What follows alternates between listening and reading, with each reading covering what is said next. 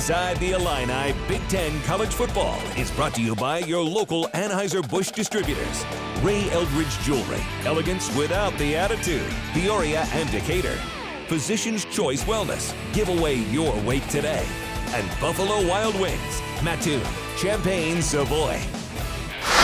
Hey folks, welcome to Inside the Illini Big Ten College Football, the show that each week will do just that. Take you inside the game, the practices, interview rooms, and minds of players and coaches as we get ready for this week's Fighting Illini game. Hey folks, I'm Matt Lovelace. We're here at Buffalo Wild Wings in Savoy, as we are every week, for a football show for Illinois football fans. We'll preview the upcoming game from every possible angle, and after a tough loss last week, the Illini are all set for a big game against an FCS school, the Charleston Southern Buccaneers. Now, as usual, I'll defer the expertise to our panel. We have Steve Kelly from WDWS Radio, Brian Barnhart, the voice of the Illini, and in for his third week of a relief appearance, Lauren Tate, columnist for the Champaign News-Gazette. We appreciate having him here. We'll toss it over to the table, guys.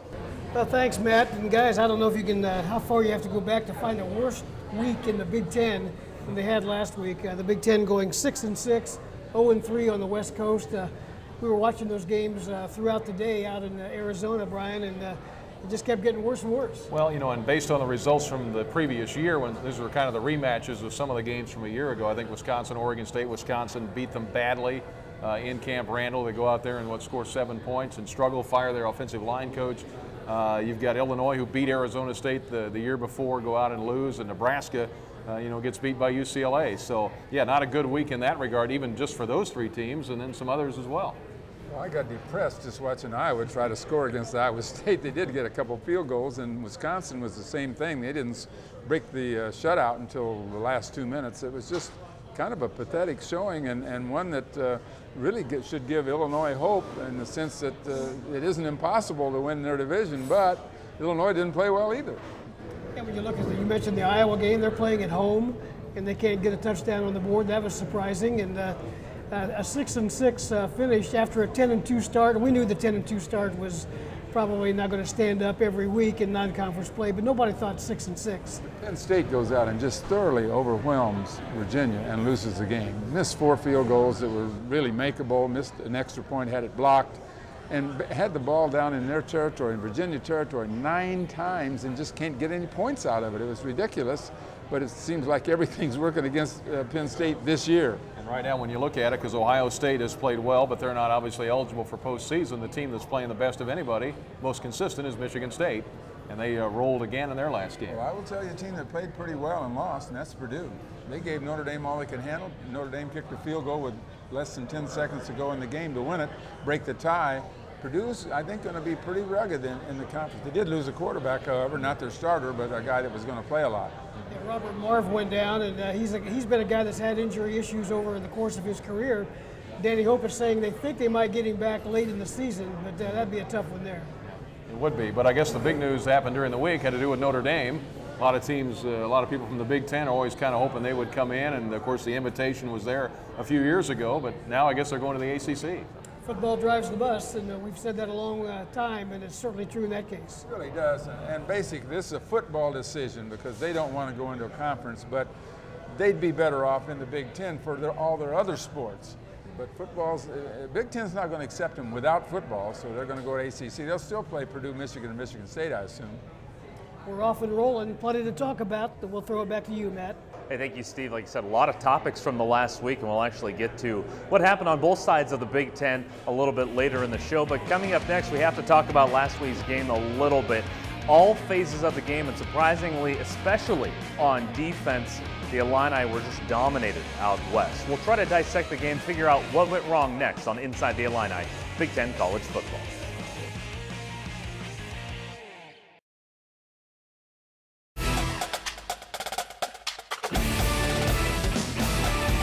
Hey, welcome back to Inside the Illini Big Ten College Football. Matt Lovelace here at Buffalo Wild Wings in Savoy. Now, we want to thank our local Anheuser-Busch distributor, Gagne Distributing. Each week, they'll help us send a lucky fan or two to the Illini game this week, playing Charleston Southern. Now you have to be here at Buffalo Wild Wings in Savoy for our taping of the show. That's Wednesdays at noon. We'll announce the winner coming up later in the program. Like I said, 2 tickets, your chance to make it to a game. Now we have to move on to the Arizona State game. Now we knew it would be a tough task in the desert. It was a late game. In fact, it didn't end until almost 1 o'clock Central Time. But on paper, the Sun Devils and Illini were actually pretty evenly matched. And of course, when that played out on turf, not exactly what happened, as we recap the action in Tempe. The Fighting Illini arrived at Sun Devil Stadium off a feel-good win, but a discouraging injury to their quarterback. Nathan Shielhouse didn't start. In fact, he didn't play. And in the end, it didn't matter.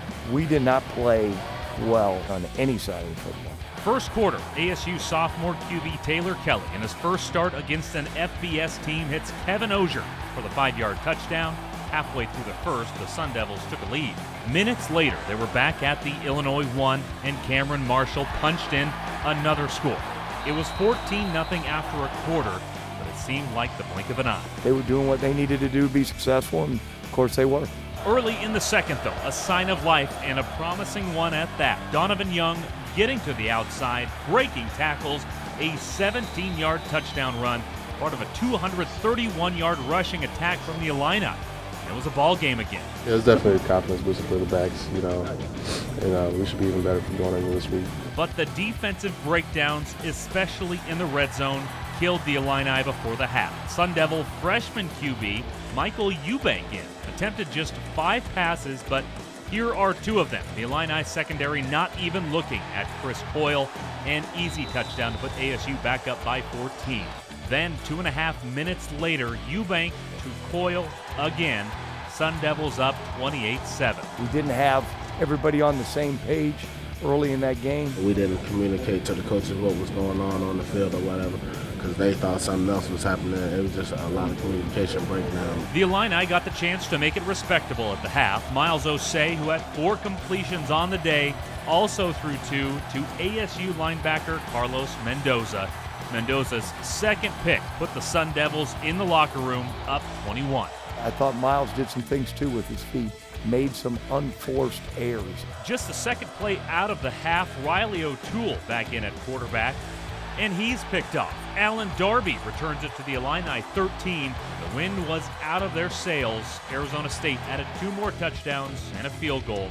45-14 the final. The 3 turnovers is what you think about, and those definitely things that we can't do and be successful. The Illini got an overnight plane ride from Phoenix back to Champaign.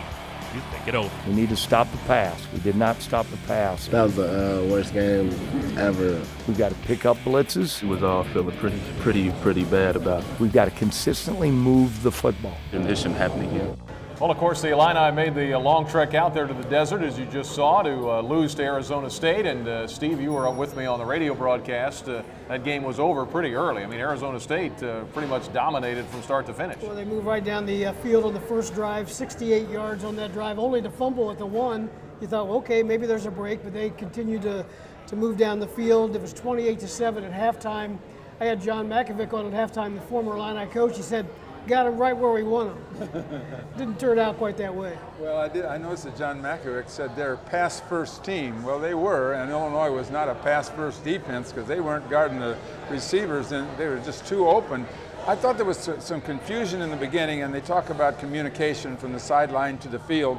The plays were coming fast, hot and heavy, and the Illini were having problems getting together, organized. I think defense is a lot of organization, and they just didn't have it in this game. I think the quickness of the game and the confusion early really had them upset. And it was interesting because the Illini came in, they held Western Michigan to -6 rushing yards. Western Michigan went on to score over 50 in their ball game, so you could tell Illinois did a good job against them. But I don't know if it was communication or whatever, but so many of us were worried about the offense going into that ball game, and it turned out the defense struggled, and then the offense, of course, without the quarterback, Shielhouse at the start, struggled as well. I think we were all concerned about the speed of the game, and I was thinking more on the field, not prior to the snap, but it turned to be the prior to the snap effect, that the way how quickly they ran that offense that got Illinois confused, and then into that miscommunication that you talked about. It had to be something that way because physically Illinois is okay. I mean, defensively I'm speaking.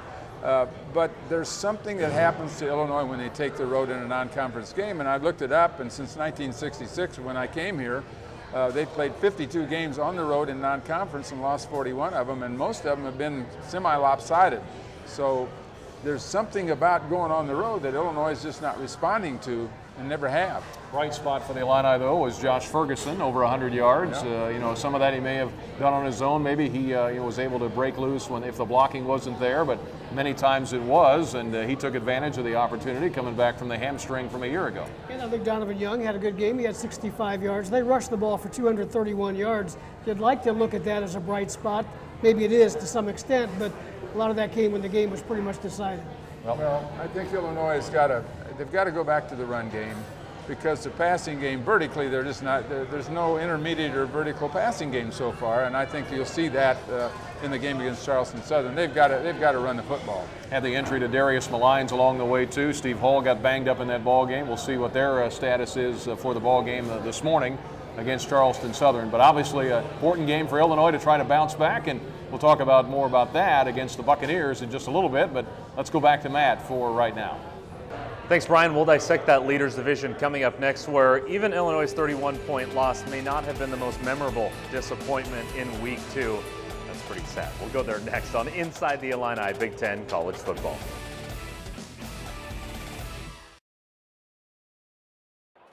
The Inside the Illini Weekly MVP is brought to you by Shields, Gear, Passion, Sports.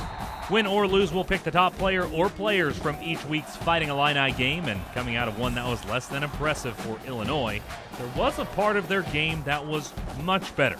The running game. Our co-MVPs are Donovan Young and Josh Ferguson, combining for 166 yards. Young added this touchdown score. The entire rushing attack gained 231 yards Saturday, a big improvement over Week 1. Hey, welcome back. Well, for the second week in a row, it wasn't exactly a banner week for the Big Ten. Talking Leaders Division right now, Illinois' loss was just one of a handful of disappointments across the country. In fact, one could argue that the best performance from the division came from the team that lost to Notre Dame at Notre Dame. WAND's Eric Harold gives us a look at the week in the Leaders. Leaders Division, Urban Meyer and the Ohio State Buckeyes looking to improve to 2-0 against Central Florida. First quarter, Braxton Miller takes it up the middle, plenty of blockers, nothing but pay dirt in front of him. 37-yard touchdown run. Ohio State up 7-0 early. It's a Red Wookiee, in case you're wondering. Third quarter, Braxton Miller rolls left, looks for running room, takes it up the field. 6-yard touchdown run, 17-10, Ohio State. More Miller. 8-yard touchdown run, his third of the day. Ohio State rolls over Central Florida. Penn State, Bill O'Brien looking for their first win of the season at Virginia. Quarterback Matthew McGloin drops back, throws it to Kyle Carter, 8-yard touchdown, 7-0 Penn State, they lead early. Third quarter, Michael Rocco, play action, passes it to Jeremiah Mathis, 10-7 Virginia, they lead. But Penn State comes back, McGloin throws it up to Allen Robinson, lays out for the catch, 13-10 Penn State, they lead late. But Virginia, they would come back. Rocco passes to Jake McGee, go-ahead touchdown. Virginia wins this one 17-16. Brett Bielema's Wisconsin Badgers, 13th in the country at Oregon State. Third quarter, Sean Mannion throws it 20 yards, a strike to Brandon Cooks, 7-3 Oregon State. With less than 2 minutes left, Danny O'Brien passes it to tight end Jacob Peterson. 10-7 Oregon State. They pull within 3, but it would not be enough. Oregon State upsets Wisconsin. In South Bend, the Boilermakers taking on number 22 Notre Dame. Everett Golson, touchdown run just inside the pylon, 7-0 Notre Dame early. Purdue's Robert Marva would respond. Drops back, passes it to Antavian Edison, touchdown, knots it up in the second quarter. It would be knotted up late, but that would end with this field goal. Kyle Brinza, game winner. 20-17 Notre Dame. One last Leaders Division score, Indiana. They rout Massachusetts 45-6. The Hoosiers, they improved to 2-0 on the season. We're talking about teams in the Leaders Division of the Big Ten. Only 2 victorious teams in the division last week in non-conference play. Ohio State won to go to 2-0, guys, and Indiana also went to 2-0 with their win. We talked earlier about Purdue being maybe the most impressive team in the division in that 3-point loss to Notre Dame. Yeah, they did battle Notre Dame. I didn't know what to expect, but it seems like Purdue and Notre Dame down through the recent years have played some really close games at times when Purdue's been good and Notre Dame average and vice versa. And I kind of thought Notre Dame might win by a couple of touchdowns. As it turned out, Purdue was with them all the way. Brian, how much trouble is Wisconsin in? They've had two mediocre performances, and offensively, this isn't even close to the. Here, you got a guy named Ball that should lead the nation. He's a Heisman candidate. He should maybe lead the nation in rushing, and he couldn't get out of his own track Saturday. Yeah, I don't know if you've seen a line coach fired after 2 games. Like I mean, and Wisconsin has been known obviously for their successful running game, and they haven't been able to get that going. I know Monte Ball was talking about that, and then just being, they've been such a prolific offense even the last couple of years when Russell Wilson was there and so forth, and nothing. On the bright side of Wisconsin's apparent troubles should be happiness for other teams in the division. Illinois, even though they're coming off an embarrassing loss, you still got to beat Wisconsin if you're going to win that division, and maybe it's not out of the question. Well, Illinois has to go to Camp Randall to win that game, but I wonder, it appears to me that there's a big drop-off from Wilson to O'Brien at quarterback. It appears there's a big drop-off in the offensive line, and they just simply aren't moving the ball in any fashion. I don't know. I mean, they should be able to handle Oregon State anywhere, but they didn't do it. And I'm starting to think maybe Purdue is a team to watch in the division because Ohio State and Penn State are ineligible. And of course, Indiana's already doubled their win total from a year ago, and they're playing a little better defense. I mean, not that they've beaten great competition, but they've got to improve step by step, under Kevin Wilson, and that's one way they had to improve because I think they gave up 30 or more points like 8 times last year. Roberson's broken leg really sets him back. I remember when they talked about it before the season, and they said, Roberson has to be great. Well, he can't be great anymore because he's not going to be there. Yeah, he's the quarterback, went down with a broken leg. They play Ball State today, and that's a game that Ball State has won the last couple of times they've played, but Indiana has a pretty good shot at being 3-0. Yeah, I think that doesn't prove anything yet about Indiana. I mean, it's too early. At least they're playing up to their expectations, but I'm not sure that they'll be a contender in the division. Not really talking about Ohio State, although they're probably the best team in the division. Well, they are. I don't think there's any doubt about it. They're the best team in the division, and they've shown that, but not being eligible, that changes everything. And you don't have to beat Ohio State in order to get in the championship game. That's a look at the leaders division. Matt, back to you. Thank you, Steve. Let's move on to the Legends division, where yet another ranked Big Ten team lost over in Pac-12 country. We'll dissect that coming up on Inside the Illini Big Ten College Football. The Inside the Illini Play of the Week is brought to you by your local Anheuser-Busch distributor, Gagne Distributing. It's a top play from last week's Illini game. And like it helped Illinois ice a game in Week 1, it helped Arizona State do the same against the Orange and Blue. Sun Devil safety Alden Darby, the leaping pick, and the big return. Look at the interception again, a backbreaker for the Illini, but an impressive grab is our Play of the Week. Hey folks, welcome back to Inside the Illini here at Buffalo Wild Wings in Savoy. Time to talk Legends Division, where it's like a mirror image of the leaders, except for a little bit better record, but a big loss out west. We go back to Eric Harold for the highlights from Week 2. Legends Division in Ann Arbor, number 19 Michigan, taking on Air Force, hoping to avenge a loss to Alabama last week, and this play would help their cause. Denard Robinson, up the middle, takes it all the way to the end zone on their second play from scrimmage, 79 yards, Michigan up early.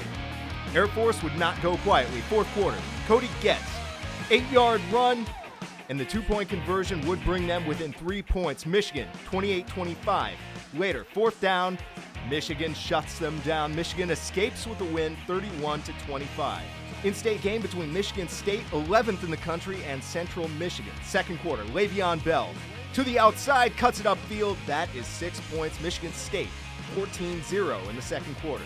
Third quarter, Andrew Maxwell, easy pass to Benny Fowler, 7-yard touchdown, puts them up 31-0. Michigan State cruises 41-7. What about Nebraska, 16th in the country at UCLA, and This is something that Nebraska wants to see all year long. A long touchdown run by Taylor Martinez. 92 yards, the quarterback calling his own number. Huskers up 14-7. But all the wheels in the world will not help you if you get shellacked like this in the end zone. Safety puts UCLA up by 2, and they would win this one 36-30. In other Legends Division scores, Northwestern tops Vandy 23-13. Minnesota demolished New Hampshire 44-7, and Iowa State held on to the Cy-Hawk Trophy for another year, defeating Iowa 9-6. Well, 3 teams in the Legends Division still undefeated. One of those, Michigan State. They've been a big story early this year, guys, as far as a team that potentially could be in that BCS running if they can continue to play the way they have been. And the other story of the Legends so far is that Iowa cannot put the ball in the end zone.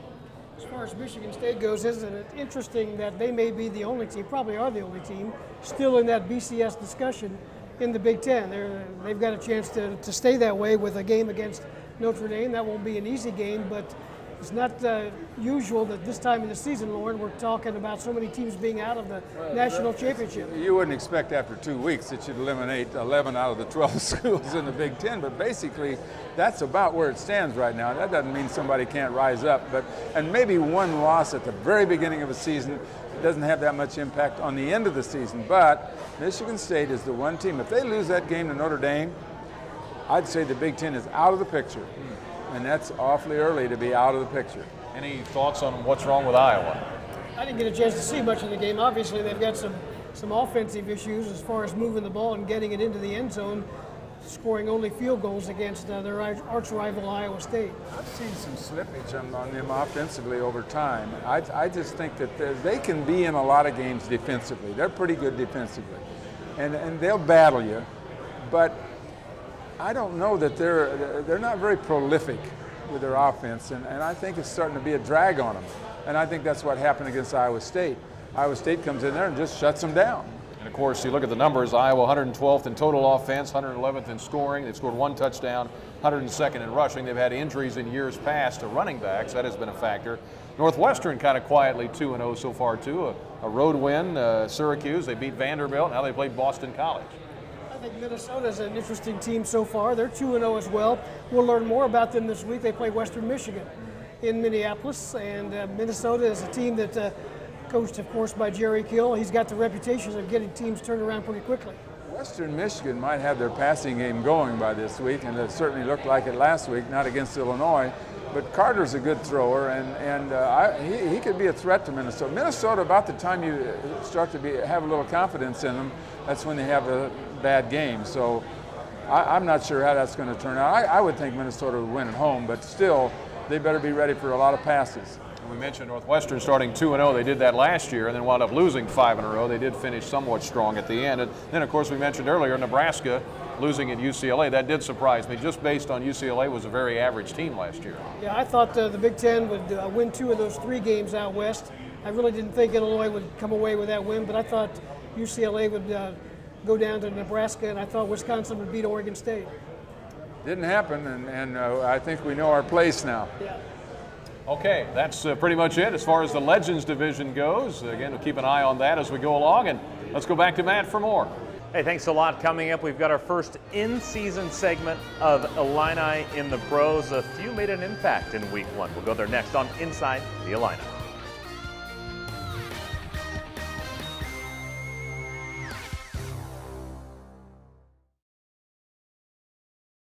Our Gem of the Week is brought to you by Ray Eldridge Jewelry. Elegance without the attitude in Peoria and Decatur. This one from the South Carolina-East Carolina game. An incredible play. Gamecocks QB Dylan Thompson takes a snap, nearly sacked. He escapes, rushed again, but hits wide receiver D.L. Moore across the middle, who jukes 2 defenders, gets a block, cuts to his left, and takes it in. The play lasted 14 seconds, a long time, for a 29-yard touchdown. It's our Gem of the Week. Welcome back to Inside the Illini here at Buffalo Wild Wings in Savoy. Now, time for our weekly installment of Illini in the Pros. Now, from what I saw, a lot of catches, a handful of yards, and some tackles, plenty of face time for former alums on Week 1. Our Noah Newman gives us a look at what they did in the first week of the NFL season. Hey, good morning, Matt. Week 1 was a big one for many Illini in the pros. Let's take a look back at some of the memorable moments from last Sunday, and we'll start in New Orleans, where second-year pro Martez Wilson made a huge play on special teams, bursting through the line, blocking this Redskins punt, resulting in a touchdown for the Saints. Unfortunately for Tez, his team was victim number 1 for RG3, losing 40-32. In Nashville, rookie Tavon Wilson snagged his first career interception, and Tom Brady did the rest for the Patriots, throwing for 236 yards, 69 of which were to former Illini Brandon Lloyd. Lloyd and company host Arizona in Week 2. Former Illini thinks it will be a tough matchup. These guys are guys who individually get a lot of respect around the league. And now that the philosophy is starting to be well executed amongst the players, they're a good team. Cutler going deep for Jeffrey. End zone. Got it! Well, it was a rocky debut for Vontae Davis in Chicago. Davis and the Colts secondary were torched by Jay Cutler for 333 yards. His coach, Chuck Pagano, knows that's something they need to fix. You know, the thing that we got to get shored up and shored up quickly is because once you open up a can of worms and you show a weakness, you know, people are going to attack you until you get the, you know, put the fire out. So the Colts will look to bounce back against the Vikings in their home opener. That's a look at this week's Illini in the pros. Back to you guys in Savoy. There are 22 former Illini on NFL rosters. Not all saw action, but a majority of them did. I think the most impressive performance was probably turned in by Brandon Lloyd. 5 catches, 69 yards for his new team, Brian, the New England Patriots. Continues to kind of amaze me, and I know Lawrence talked about it, how many years ago he played at Illinois now, and then he seemed to do really well, and then he kind of didn't really show up much, and then here he is back at the end of his career, maybe playing as well as he ever has. Injuries kind of set him back at one point, but I don't think there's any doubt, not in my mind, that Brandon Lloyd is the greatest receiver in Illinois history. And he didn't catch the most balls, but if you remember when David Williams, who caught 101, went to the NFL, he couldn't get off the line of scrimmage. He just wasn't strong enough. Lloyd is tough. He can get out there, he's smart, and he's like a cat on those long passes, and he reacts to them like Jim Edmonds on a fly ball to center field. I mean, he can control his body and get those. And I just think that Lloyd is going to have a great season for New England. He's ideal there. You know, Kurt Kittner, our radio colleague, mentions, of course, he played with Brandon. He said he was the best he ever saw or played with. That when you just put the ball in the vicinity, you knew he was going to catch it. And that's Lloyd, as you guys know, came in as a defensive back, stepped off a curb and hurt his ankle, and went on the offensive side of the ball. He wasn't on defense very long. No, but you got a couple guys that are going to be good later on, LaShore and I think Mendenhall. But both Detroit and Pittsburgh will be very careful when they come back, which will be some weeks now. They're going to be very careful with them after those injuries. That's a look at some of the Fighting Illini in the NFL. We'll do that every week. Right now, it's back to you, Matt. Hey, thanks a lot, Steve. Talking NFL there, talking college football again. Another Illinois team was taking on Western Michigan. Eastern was up in Kalamazoo, and EIU takes us there next when we go inside the Panthers on Inside the Illini.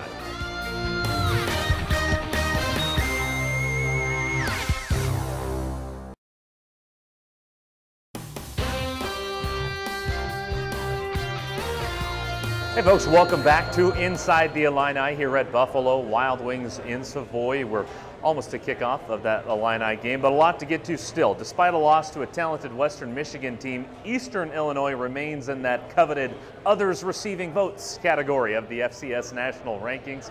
A little improvement under the first year of the Dino Babers era. We go inside the Panthers with Eastern Illinois University. After lighting up O'Brien Field in Week 1 against Southern Illinois, Eastern Illinois faced its first road test of 2012 at an FBS school in Western Michigan, and the Panthers experienced some fireworks in the first quarter.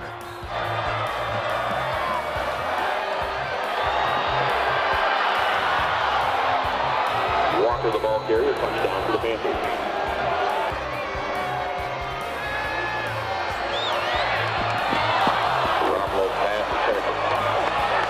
I thought that Eric Laura obviously had a good game and an exceptional first half and really came out to compete. Chris Wright made some plays.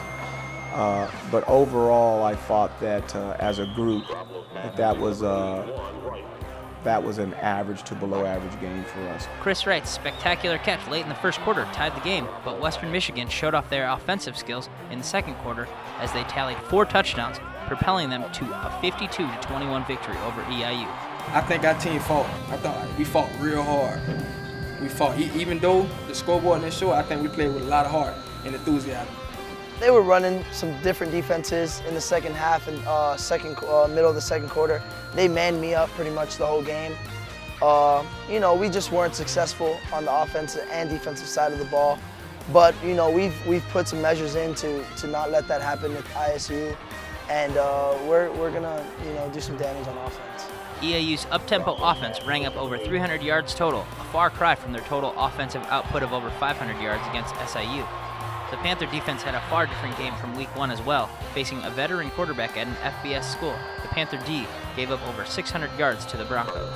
I thought the team came out and played extremely well in the first quarter offensively, and really gave us a chance. And then obviously the second quarter, that game got away from us, and it happened pretty quickly, which was disappointing because I thought we were ready to give a better effort, have a better showing. This week, EIU stays on the road, but just up the road in Normal as the Panthers and the Redbirds of Illinois State renew their rivalry, the 101st edition of the Mid-America Classic.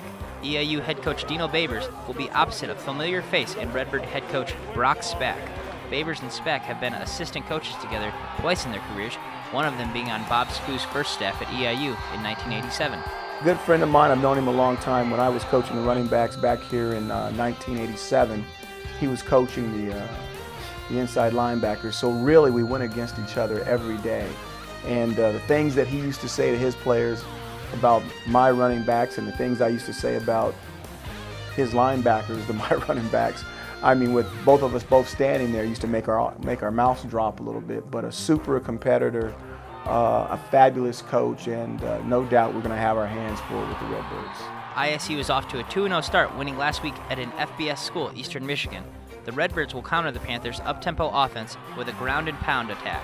This is a rivalry game, but it's a non-conference game, and we want to win the football game because it's a rivalry. They do as well, but we also want to get ready for the OVC.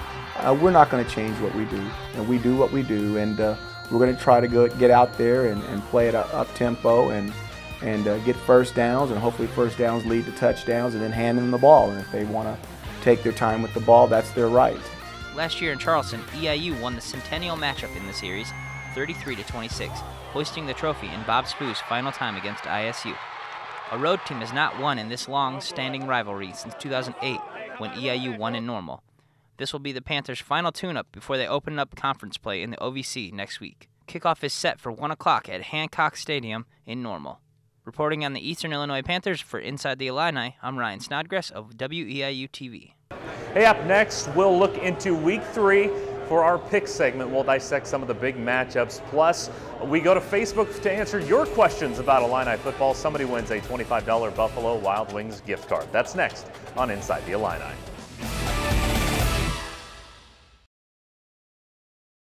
Hey folks, welcome back to Inside the Illini. Time for our pick segment. Each week we'll be making picks about some of the bigger games, some of the closer games around college football. We'll keep track of those. And this is called our Physician's Choice Wellness Healthy Choice Pick'em. Give away your weight today. Now, we'll take a look at the standings really quick. I'm 2-0. I was correct on my Georgia pick over Mizzou, a big win for the Bulldogs there. Brian, you had Nebraska over UCLA, one of those upsets. Steve, Notre Dame beating Purdue, redeeming yourself after your Penn State pick. And then Lauren, I got to bring it up. You picked the Illini What was I thinking? to beat Arizona State. I never learned. There you go. So a tough loss for them there. But we'll start with our picks. I have Michigan State and Notre Dame, a big matchup there. A close one as well. This one at Michigan State. And we saw Notre Dame last week. I was less than impressed with them, with what they did over Purdue. They obviously brought in Tommy Rees to kind of close things up for him, and it worked, led him on a game-winning drive. But Michigan State, you look at the weapons they have. Andrew Maxwell wondered how he would replace Kirk Cousins. He's done that just fine, especially over Boise State in week 1. And then Le'Veon Bell, that guy has emerged as a Heisman contender just in a couple of weeks. Hardly anybody knew who he was outside of Big Ten country. And so I'm picking Michigan State. I just think they're a little bit better in every phase of the game. I'm going to step out of the Big Ten and into the SEC. don't know much about the SEC or as much about the SEC. I'm going with the Florida at Tennessee game. This is a game that Florida has won the last 2 years by 10 points. Tennessee's kind of on the comeback. They're both in the top 25. I think Florida has too much overall. I'm going with the Gators over the Volunteers down in Knoxville. Going with the Pac-12 for my pick again. Didn't have any luck out there last week with that, but Stanford and USC. This has been a dandy the last couple of years, guys. Well, in 2011, Stanford won 56-48, triple overtime. They won in 2010, 37-35. Last second field goal, 55-21 3 years ago. Went for two when they were up big. That caused a little stir at that point, if you remember that. This has been a wild game. I think USC, they did finally put away Syracuse. I think they had the weather delay and all of that at Jet Stadium, and they've got two of the best receivers in the country. And with Stanford, I guess it's pretty simple. No luck, no win. So I'll take USC to win that ball game, and what should be another good one. I bet. I'll come back to the Big Ten, and I'll go to Penn State because we play those guys in 2 weeks, and I'm kind of interested in how they're developing. They've got 4 really tough games in the preseason. They lost to Ohio and lost again this last week. Really tough game at Virginia. Now they've got Navy coming in, and then they got Temple.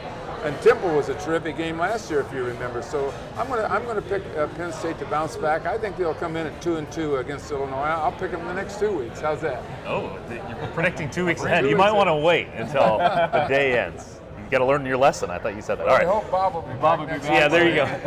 He can eat that pick. He'll be responsible. All right, hey, right here is where we like to get you, the fan, involved. We go to Facebook and we ask you guys questions. What do you want to know about Illinois football? The winner here gets a $25 gift card. This week, our question comes from Sam Johnson. A simple question. He asked, who will be our most dangerous offensive weapon? So, Steve, we'll start with you. Who do you think? It depends on whether Nathan Schulhouse plays in the game or not, whether or not they hold him out for a second straight week, but he would be the guy. If he doesn't play, maybe a guy like Josh Ferguson might step up to that role. Ferguson has been the guy early on. He had a great spring. He's carried it over. He had over 100 yards rushing. Schulhouse is a factor. I still think one of these young receivers, Hardy, Kenny Knight, one of those guys may emerge over time. Right. But right now, that's a position they're concerned about, and they've got to get some production. Right. Well, I have to go with Schulhouse, but I will say this. I think that the coaching staff will be very careful on the amount of runs that they give him, and they'll ask him to try to get it done with the passes and with the play of Young and Ferguson in the backfield. And I think, like you said, Young and Ferguson, a couple of great weapons. Another one, John Davis, is a guy who's emerged this year as a versatile weapon. Where was he Saturday night? Yeah, I don't know. we don't know. I guess it changes week to week. As well, we listed off 8 or 9 names. Sam, we did our best to answer your question. I think we all agree, though, Nate Schulhouse, if he can be healthy, is going to be the key to most of the offensive performance. In most games this year. Right, absolutely. All right, thank you, Sam. We'll get a hold of you on Facebook to get you that $25 Buffalo Wild Wings gift card. Now, coming up, closing out the show with some talk about Charleston Southern. We'll break down the tape and figure out exactly who this team is and what the Illini has to do today to get a win. That's coming up next on Inside the Illini.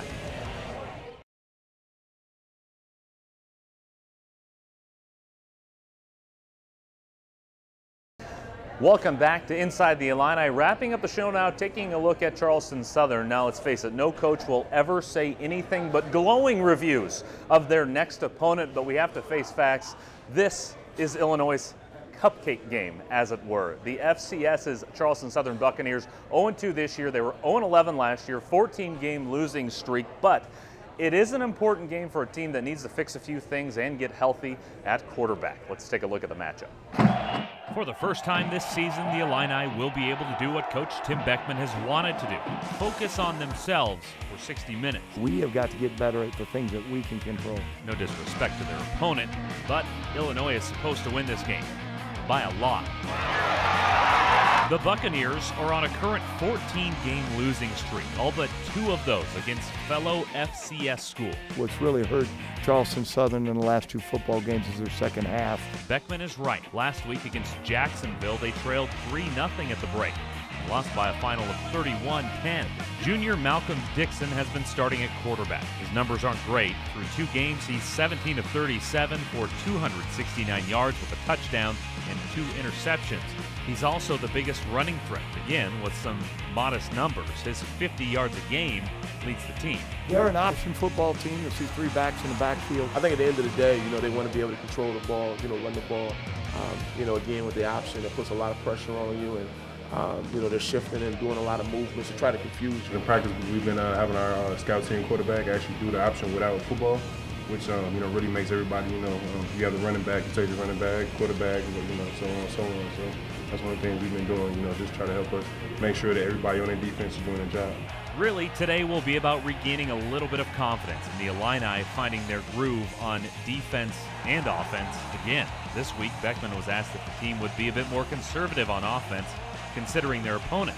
He answered by saying they haven't earned the right to be that kind of team just yet. We're going to do what we need to do to be successful and help ourselves achieve those things. Well, time to scout Charleston Southern. We'll get to what we know in a little bit, but like I said, this game is more of a game trying to figure out exactly what the Illini need to fix, and there were plenty of problems. Talking defense, communication breakdowns, execution breakdowns, everything went wrong on the defensive side of the ball. So what are the key areas do we think they need to fix this week? They've got to tackle better. They didn't tackle very well at Arizona State. They get the communication snafu figured out, whatever that is, that can't happen again. Right. And again, tackling and the Charleston Southern offense is a multiple offense and that option kind of thing, kind of like the military academy, so they're going to see some looks they may not see in other games. Well, and in the secondary, you know, Steve Holt just got back, and now he's out again. You know, Terry Hawthorne was a little dinged up before that game. Just some, you know, getting those guys healthy and you know, improving on whatever the signals being sent in or whatever, get that figured out defensively. Again, they're facing a team, as Steve mentioned, an option-style team. So you know, and Charleston Southern has struggled to move the football. They've struggled to score. So I think if anything, get your confidence back and then get ready for a dangerous team in La Tech in a week. Well, more so than any game, this is an assignment game defensively. The assignment is you got to stop the pitch, you got to stop the option, and you know, it's a triple option type thing, and so each guy on defense must do his job.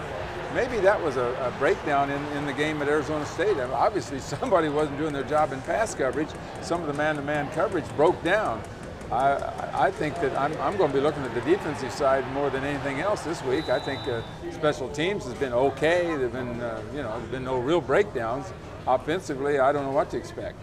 I think in kind of doing some research as well, if the defense doesn't show up in a big way today, that shows some real concerns. They have to execute on all sides. You look at Malcolm Dixon, who's the quarterback at Charleston Southern, completed less than 50% of his passes, about 230 yards through 2 games. He leads the team in rushing. He's only got 101 for the season.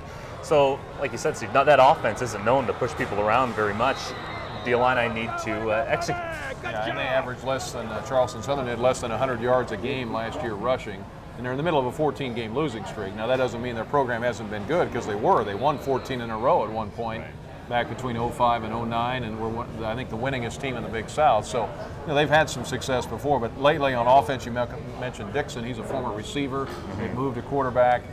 They just not great offensively, and in defensively, in the second half of games, they've just been blown out, 80-24 in overall. In the second half, it's been 63-10. So they have struggled at both sides of the ball. Back to the Illinois quarterback situation. A lot of talk this week.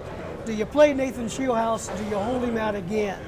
Because most everybody thinks Illinois can win this game with Lauren Tate at quarterback. I'm not sure about that. But do you play Shieldhouse to get him some reps, to get him ready for a bigger game next week, or do you give him more rest? I'm in the school of playing him if he's 100% healthy and getting him back in there. Do you need him the whole game? No. But what do you think?